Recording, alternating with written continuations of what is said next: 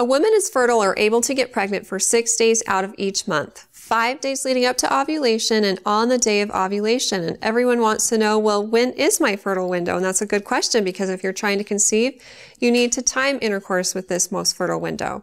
The time at which you ovulate is largely dependent on your cycle length. So the cycle length is how long it is from the beginning of one period to the beginning of the next. And if your cycles are 25 to 35 days on average, then chances are you're ovulating or releasing an egg that can be fertilized by sperm about mid-cycle.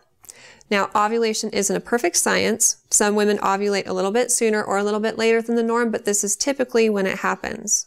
And actually, as mentioned earlier, pregnancy is possible if you have unprotected sex anytime during the 5 days leading up to ovulation, because sperm can live inside a woman's reproductive system for up to 5 days.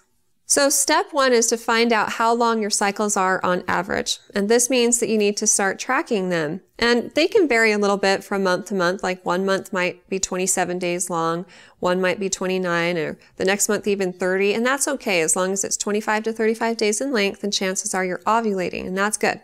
Once you've figured out how long your cycles are on average, then divide that number by 2. That's the most likely day of your cycle that you're ovulating, and because you can get pregnant for 5 days leading up to that, count backwards 5 days, and that's the first day of your fertile window.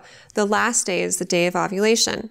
For example, let's say that your cycles are 27, 29, and 28 days long respectively. So if you average all of those out, then your cycle length is about 28 days. Divide that by 2, and that gives you 14. So day 14 is the most likely day that you're going to ovulate. And then if you count back 5 days, the first day of your fertile window is day 9. So if you have unprotected sex anytime during days 9 and 14, then you could definitely get pregnant.